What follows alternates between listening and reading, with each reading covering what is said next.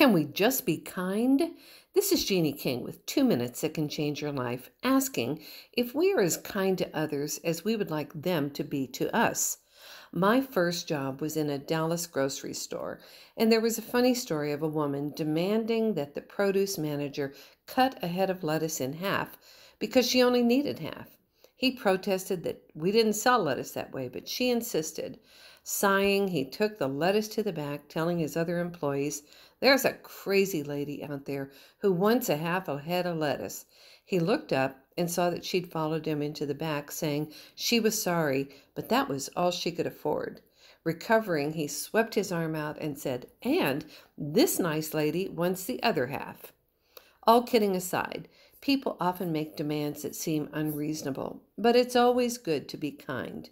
Honestly, we have no idea what others are going through and how close to the edge emotionally they might be feeling. Words are powerful, and so are the actions we take. Ephesians 4:32 says, "Be kind to one another, tenderhearted, forgiving one another, as God in Christ forgave you." There's a lot of tension, upset, and division in our world in general these days. But there are also many acts of kindness, forgiveness, and genuine love that don't get reported very often. Here's 3 things you can do when you are triggered. Number 1, take a deep breath and center yourself. Number 2, really look at the other person if they're in front of you, or think about them as they might appear. And number 3, see them as an innocent baby who was not born hurt, frustrated, or mad, and then just let it go.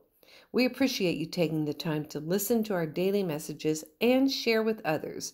Again, we never know who needs to feel uplifted and encouraged, and we can all be kind enough to do this. Thank you.